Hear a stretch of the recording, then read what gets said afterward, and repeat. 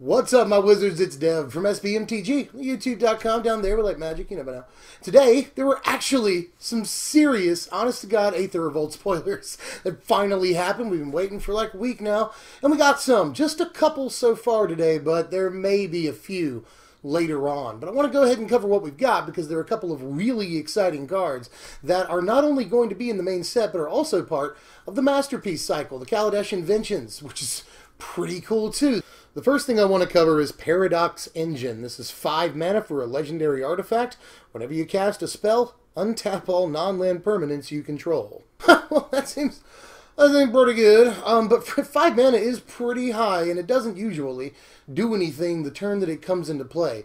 And if you're in top deck mode when you do draw it, then it won't like do anything until the next turn, and then it won't have any fuel and blah blah. Like, there are definitely some issues with this card that I'm not hearing a whole lot of people talk about. This card is already being hyped, and there are definitely issues with it. See the previous 10 seconds of this video if you want to recap. But there are some cool things about the card, so let's talk about those. Well, I saw a bunch of people mention this with Aetherworks Marvel in the same sentence. I don't know about that. I don't think that deck can really fit it at all.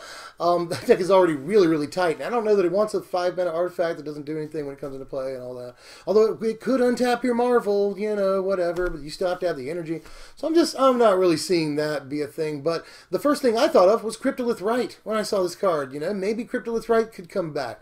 Although, again, not sure. In the Cryptolith Rite deck that you'd have to build to run this card, you have to play a few copies of this, a few copies of Cryptolith Rite. You'd have to probably run some card draw and some Emrakuls, and then a bunch of small creatures to make Rites work. So that's an awful lot of cards and a pretty tight deck list, and I'm not sure that works. But still, we have Cryptolith Rite and a bunch of mana rocks in the format. You know, we have like Corrupted Graftstone and Cultivator's Caravan, Hedron Archive, Hedron Crawler even. So I'm just going to put a picture of Metalcraft Colossus right here for no reason. Now, the card looks pretty cool in other formats too, but you're probably going to have to keep drawing cards in order to keep this thing actually going. But in Standard, at least, there are plenty of ways to do that. And in older formats, there are but tons of ways to do it. But in Standard, we have like Glimmer of Genius. This is a pretty obvious one. We also have like Epiphany at the Drown Yard, and even Pour Over the Pages. You remember that card? Yeah, that thing actually looks like it goes pretty well with this. So there's no shortage of, you know,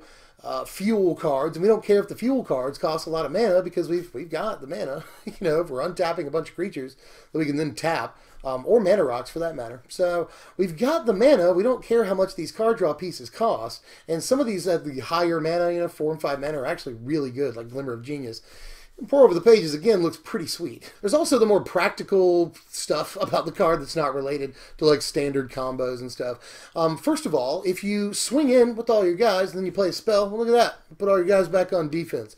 That's pretty cool right there. Something else that's really cool to point out, even though we've only seen, like, one card with this ability that I remember, is that Improvise is going to be a mechanic in this format. So that's pretty cool. You know, we can untap all of our artifacts with this thing, and we can just use them to improvise something big into play. At least something to think about. This looks like it would work really well with Improvise. And I guess the last thing to point out is like flash creatures, I guess, which we have some good ones in Standard. We have Spell Queller, we have Avacyn, you know, and Avacyn seems pretty sweet with this, but you know, at least the play there, conceptually, is swing in with all your guys, and then when they go on their next turn, they assume that you're not going to be able to block. So they swing in, and you play your Avacyn, untap all your guys, and they have Indestructible to go on defense.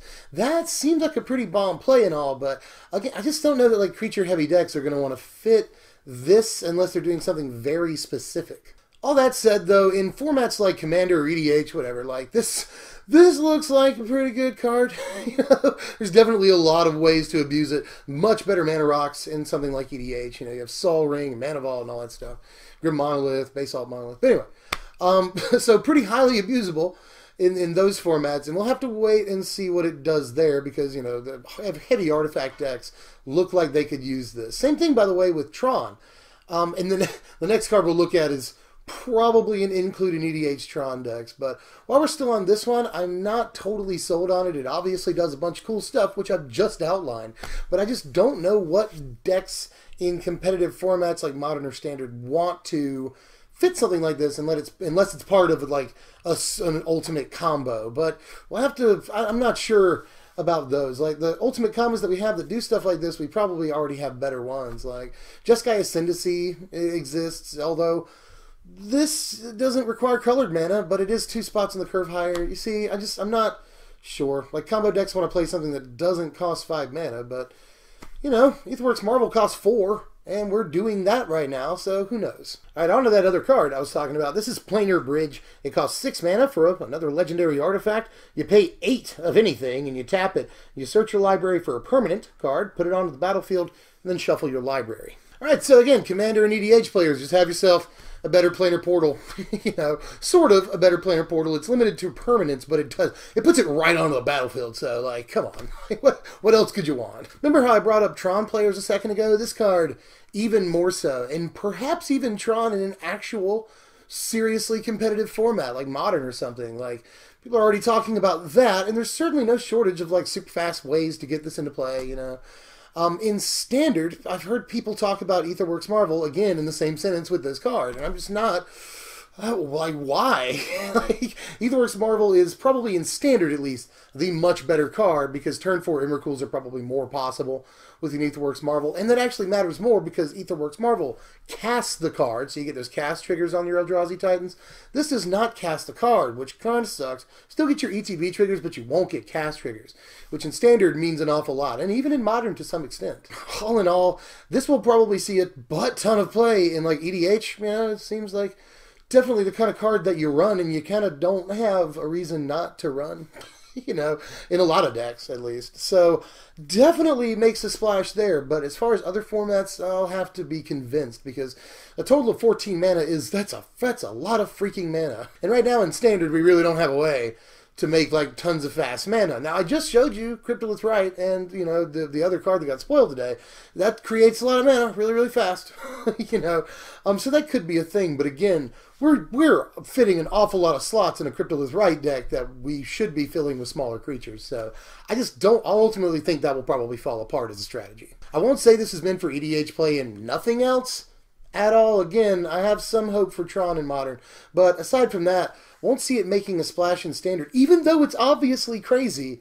It's just really, really prohibitive. By the way, final caveat right here, I just said it won't make a splash in Standard. Of course, we haven't seen the rest of Aether Revolt. For all we know, we have something that produces 14 mana on turn 3 and completely breaks the game. So who knows? That's all the spoilers for today, and I'm sorry, I talked really, really fast in this video. I wanted to get all my thoughts out quickly and succinctly, if not succinctly. Sorry about that. But I'm in sort of a time crunch right now, and I apologize for that. But if there's more spoilers tonight, I'll be back with those for you because I'm dedicated and I love you guys. So for now, that's all I've got as far as my analysis. Let me know if I missed anything important about these cards down there in the sideboard. And like the video if you like the video. Do all the YouTube stuff. Hit the bell. Subscribe if you're new. Blah, blah, blah. I'll see you guys next time. I'm Dev from SBMTG. Sincerely, thanks for watching, my wizards.